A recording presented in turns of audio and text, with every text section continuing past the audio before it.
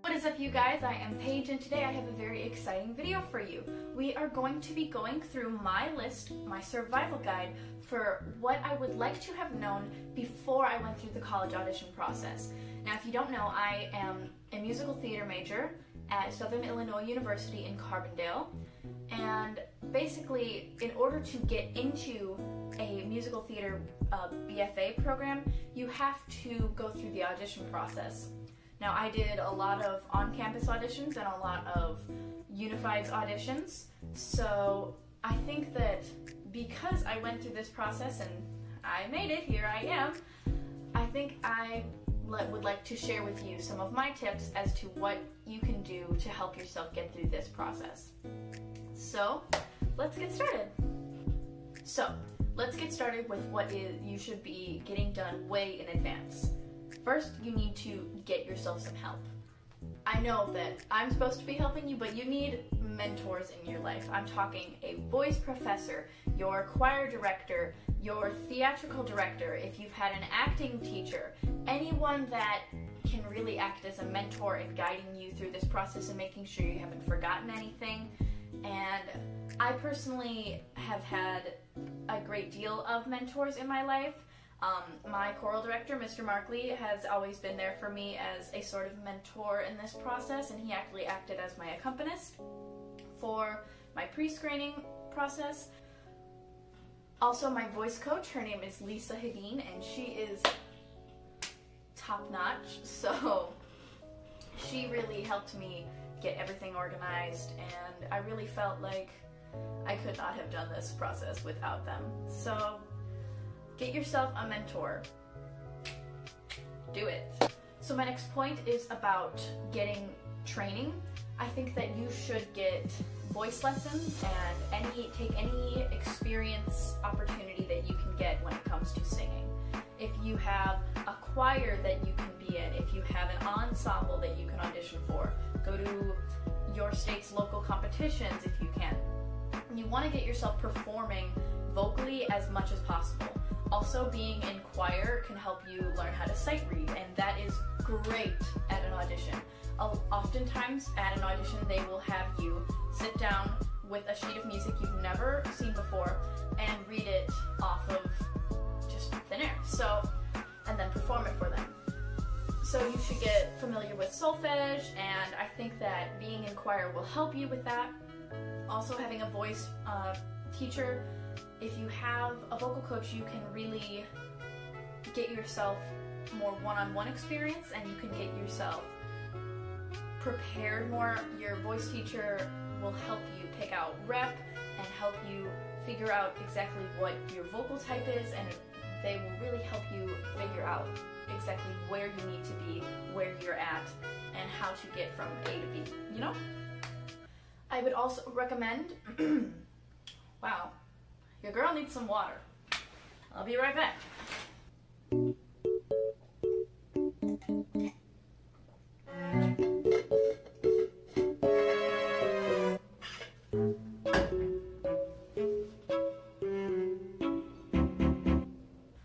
Just another quick tip, I think that you should probably, if you have the opportunity, definitely take music theory, especially if you can take it as an AP course. I took music theory in high school, and I took the AP test, and then I tested out of music theory in college, so I do not at all have to take music theory. That gets me out of an 8 a.m. every day. Get yourself into music theory so you can get yourself out of music theory. Also, it's really important to know this stuff. Being in music theory will help you understand what you're singing so much more clearly. It makes everything make more sense. So, definitely get yourself into and out of music theory. You should also get some training in dance. I would recommend taking, if you haven't been taking dance classes for your entire life, don't take dance classes. Like, if you're already in dance classes and you're like one of those people that was in dance from the time you were 3, then you are phenomenal. I know some excellent people who are really great at dancing and they have been taking dance their entire life. That's great. But if you're just starting out like I've been, and I was, it's best that you just start with a solo one-on-one dance lesson, just you and the teacher, because taking dance with a bunch of 8-year-olds and learning the 5 positions of ballet. Imagine that you are beautiful swans. Is probably not going to help you in the same way that someone who knows where you are can base your experience and training on where you are and can maybe pick up the pace a little bit.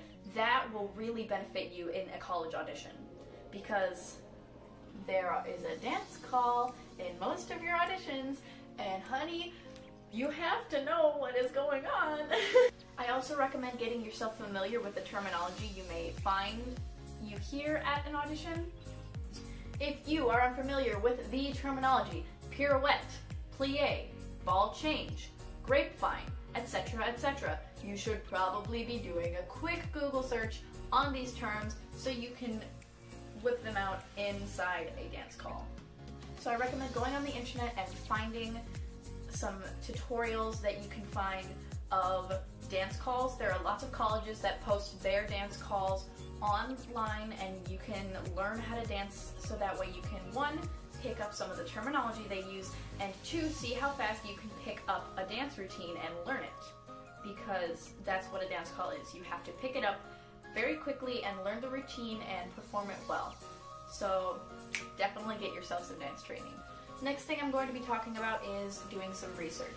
Firstly, you need to know what colleges you are going to audition for. Now, I'm of the firm belief that you need to spread out a wide net and do not just the top 10 colleges that you find on the internet. You need to pick a variety of schools. I'm talking schools that you think, oh, I'll never go to that school, to schools that, oh, I'll never get into that school. Any school that you are like, or like, I'm not getting in there. Any school like that, you need to audition for. You need to cast a wide net of schools, because otherwise you are very much limiting yourself and you have no idea how those auditions are going to turn out. Because sometimes a school will have as low as a 1% casting rate, and other times you will not know what they are looking for. If they're looking for blondes, because all of their blondes just graduated, if they're looking for sopranos, if they're looking for mezzo belters, you need to be auditioning for as many programs as you can fit into your schedule, because you do not know what to expect, and you need to give yourself multiple options, because you don't know if you're going to get into your dream school, and you don't know really what school is going to be your dream school until you get those results. So when considering programs, you should look at things such as program size, location, whether or not they have a master's program. You may want to consider how many shows they do a season and what their curriculum is, who their professors are, do they have any alumni that you recognize the names of. You need to make sure that you're getting the experience that is suited best to you. I placed heavy consideration on the size of my school and the size of my program and the location of my school, as well as whether or not there is a master's program in my field. Now, there is a master's program in vocal performance, but there is not a master's program here for the musical theater. This way I didn't have to go up against master's students for some of these roles. An important thing for you to do when you're finding these schools is you should put them all into a spreadsheet or a list of some sort if you prefer that type, but I'm very visual, and a spreadsheet which you can print out you should do. And I'm talking list of the schools' names and then all of these different categories of the schools, so you can look at them and compare them directly, like right next to each other. You should talk about the tuition and whether or not they have scholarships, and anything that you need you should put on that spreadsheet. The next thing I'm going to talk about today is going to be the audition pieces. Now, most schools are going to require 1 to 2 audition pieces of music, meaning you'll have 16 to 32 bar cuttings of 2 contrasting pieces, or just one really good piece that you're really good at, and then you'll also have 1 to 2 monologues, and they should also be contrasting. One thing to note is that every school is going to be different in what they require, so you should make sure you list that on that little spreadsheet I was talking about. You need to make sure that before every audition you're bringing in the right material. So just make sure that you know and you have listed for yourself which programs require which types of material and how much material you need to bring in. Also, whether or not they have a dance call. I recommend picking 2 completely different musical styles for your musical selections, like something more contemporary and then something more classical, or like a belt and then just a softer piece. The same goes for your monologues. You should have a dramatic monologue and a comedic monologue, or a Shakespeare and a contemporary monologue, just so long as you can showcase different parts of your skill set. Remember that when you perform these pieces, you are going to have to slate yourself. To slate yourself means that you're going to have to basically introduce yourself and then introduce the pieces that you're performing. And usually you will list the name of the piece and then who it's by and what show it's in and just like what character you're playing. Just make sure you've got just all-encompassing. Make sure you list everything that you need. You need to memorize and know these shows and know who you are in these shows. Hi, I am Paige Fanning, and I will be performing Woman from The Pirate Queen by Schoenberg, Maltby, and Dempsey. When you are performing these pieces, you should have a sort of routine set for each of them. You do not just stand there and sing these pieces. You need to perform. This is a performance, and you need to showcase that you know what a performance means. Here is a tip. When you are doing these pieces, you should pick a focal point. Now, your focal point is where you have your focus, where you're looking throughout the pieces. Focal point you should put above the heads of the people observing, in the center, and not too high, not too low, just like it makes a more engaging experience for them, and it makes you look like you're actually involved in the scene as opposed to just like, la la la la la. I'm out here in the middle of nowhere. Just a quick FYI, do not make them the scene partner. Imagine your scene partner behind them. So that you should be prepared to answer questions about any of your pieces. I'm talking about you should know what your character wants. You should know what show you're in. You should know what scene you're in. You should know who your character is talking to. So an important thing to do is to get organized. Once you have your schools picked out that you're going to audition for, like, you need to schedule them. And in order to schedule them, I highly recommend printing out a long list or a calendar of every conflict you're going to have for the duration of the time that you are going to be auditioning. So that way you don't accidentally schedule an audition during one of these times. Then you can add the auditions to your list of conflicts, so that way you don't schedule anything else during your auditions. You also should definitely highly consider going to Unifieds. There are, I believe, 3 Unifieds locations, one in Chicago, I believe one in New York, and maybe Los Angeles. I'm not sure about that, don't quote me, but you should get yourself to your closest Unifieds and get yourself to those auditions, because basically it is a collection of every different school that you can think of is going to be there at Unifieds getting their auditions done. So it's definitely less personal, it's way more rushed, but you can squeeze in so many auditions so you don't have to pay for as much travel expenses, and that way you get a chance to do walk-in. This can be good for audition experience, and it can be good to get yourself to know schools that you didn't think you were going to go for. Definitely audition at Unifieds and walk into as many schools as you can at Unifieds. One thing that you need to worry about early on is pre-screens. Some schools will require that you do a pre-screen audition, but when you're doing these, you need to make sure that you have a ready accompanist for you. Like I said earlier, Mr. Markley, my choral director, was my accompanist, and it's important to rehearse with your accompanist, make sure that they are prepared in advance, make sure that they know that when you're performing this and recording in advance, you need to make sure that they are given plenty of time to learn your piece and work your piece with you, so that way you can present the best performance that you can possibly think of. and make sure that you thank your accompanist. By the way, thank you, Mr. Markley.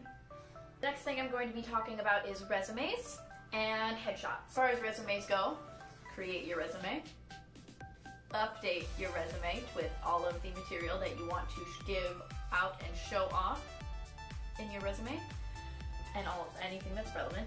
And then you need to have multiple people review your resume. That way, if you made a mistake and call California Suite with 2 E's, you'll know in advance, and you can fix that. Another thing that is important on your resume is you should include in a special skills section something funny and weird about yourself. Like if you can do a really good Britney Spears or Shakira impression, or if you have double jointed thumbs or something, then you should definitely include that because it'll be memorable and it might be a conversation starter in the audition room. So another step is taking and printing your headshots. So basically a headshot is going to be from about here and it's just your face. You don't want to do a full body. You don't want a selfie. You don't want Snapchat filters. You need professional photos.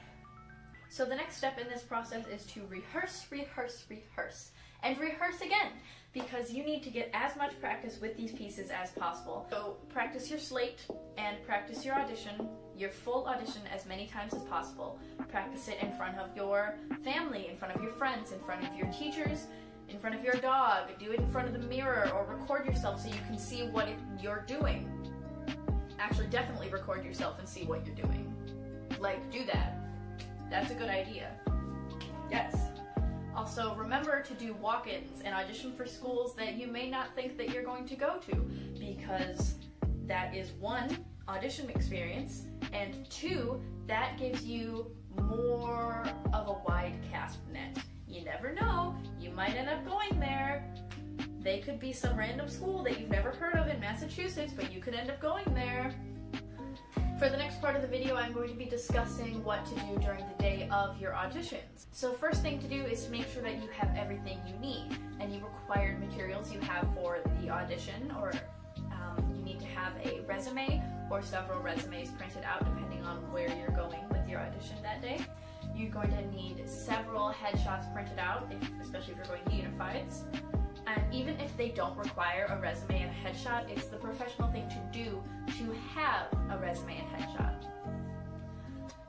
Also, you should have yourself a sort of little survival pack. Pack yourself some water, obviously, maybe some throat coat tea.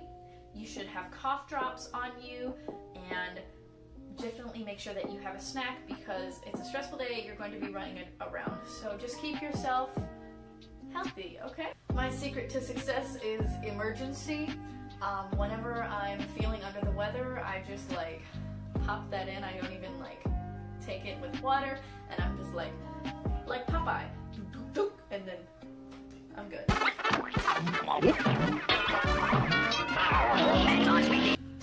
Big important, huge important thing is that you need to make sure that you have all of your pieces, your musical pieces, in a binder, and you should have that hole punch and clearly marked for every audition, so where to start for the accompanist and where to stop for the accompanist. An important thing to do is to take the pages and like tape them together so that way it's front to back, so it minimizes page turns. It's just the more professional look. As you can see here, you can just tape the pages together, and so it just is easier for the accompanist to turn the pages, and it minimizes the page turns, and it's more like it would be in an actual book. Then you just clearly mark where you start and stop and indicate to your accompanist where you have any odd parts in your song. So you may be wondering what to wear to your auditions. I know I was like, oh my god, what do I wear to all my auditions? And an important thing to remember is dress well. Don't just come in jeans and like gym shoes. Dress appropriately, dress nicely, but dress to your own style. After all, you are selling yourself as a person. You're selling your sense of style and your sense of individuality. The next thing I'm going to talk about is arriving early. definitely arrive early because it gives you enough time to warm up and just emotionally prepare yourself, make sure that you memorized your slate and your pieces are well memorized. It's just a good thing to be there early. Another thing to note is to be kind towards everyone. If you never know who you're talking to when you're talking to someone, and you never know whether or not they have an impact on whether or not you're in the program. So be nice to your fellow students. You never know who's watching. Be nice to the current students of the program, and obviously be nice and professional towards the adults that you meet. I'm talking the person letting you into the room, and the person whom you give your music to, and just everyone. Be nice to everyone. During the vocal and acting performance, I have prepared a list of do's and don'ts. Do. Speak to your accompanist, be kind to your accompanist, and probably discuss the tempo, because if they're going too slow for you, you're going to run out of breath because that's not how you rehearsed it. Do. After slating yourself, take a moment to get into character. They will say something like, whenever you're ready, or take a moment to get ready. And you should take that moment. Do thank your accompanist afterwards, and thank the people that you're performing for. Don't, and this can be controversial because not everyone believes this, but don't look at your accompanist and nod. Hear me out. If you, after you slate yourself, you take a moment, you lower your head, and you get into character, and then you raise your head, your accompanist will know when you're ready, and it'll be a more impactful experience than I'm ready. Because that disrupts your personal flow, and it disrupts the experience that they're having with you, the connection that your audience is having with you. And your accompanist knows. Don't stop. If you forget the words, just keep going on blabber words, la la la, just make it up and keep going, because that shows commitment and that is a decision and it will be memorable. Also, don't forget your binder on the way out. When you're finished with your pieces and you thank them and you go over and thank your accompanist, obviously remember your binder. You don't want to be the person who someone has to chase down to give back their binder. Next, I'm going to talk about the dance call. I have a couple tips about this dance call. Firstly, you should try to get yourself to stand more where you can be seen and where you can see, obviously, because they will teach it fast and they might not always teach it again. They might not repeat themselves, so just make sure that you can see the majority of what's going on and that they can see you, because number two, they are going to watch the entire time. They're not just looking at the outcome, they are taking note of how quickly you're learning, whether or not you're taking this seriously. They want to know who is learning material, who is teaching material. The third thing is, during your actual performance, smile and commit. Even if you get lost, just make a decision and just don't break, don't throw a tantrum, just keep going and don't give up. Lastly, I'm going to discuss what you should do after your audition. Make sure that you send a note thanking the people for their time and consideration. You should try to make this note a more personalized note. If you had a conversation, for instance, talk about, say, oh, I had a nice conversation with you. I remember I enjoyed our conversation about the color of my shoes and whether or not I can wiggle my ears and my time directing Searching for David's Heart. Alrighty guys, that is all I've got for you today, but thank you for watching. If you liked the video, go ahead and leave a like down below. If you have any questions, comments, concerns, I'll be happy to look at them, answer any questions you have. Go ahead and leave a comment down below. If you want to see some more of me, you could subscribe and ding the bell. If you want to get to know me on a more personal level, maybe follow my Instagram or my Twitter or my TikTok maybe, go ahead and look at the links down below. And that is it. Thank you guys for hanging out with me today, and bye! Last thing to remember is to breathe and break a leg. Alrighty guys, that is all I've got for you today. But thank you for watching. If you liked the video, go ahead and leave a like down below. If you have any questions, comments, concerns, I'll be happy to look at them, answer any questions you have. Go ahead and leave a comment down below. If you want to see some more of me, you could subscribe and ding the bell. If you want to get to know me on a more personal level, maybe follow my Instagram or my Twitter or my TikTok maybe, go ahead and look at the links down below. And that is it. Thank you guys for hanging out with me today, and bye!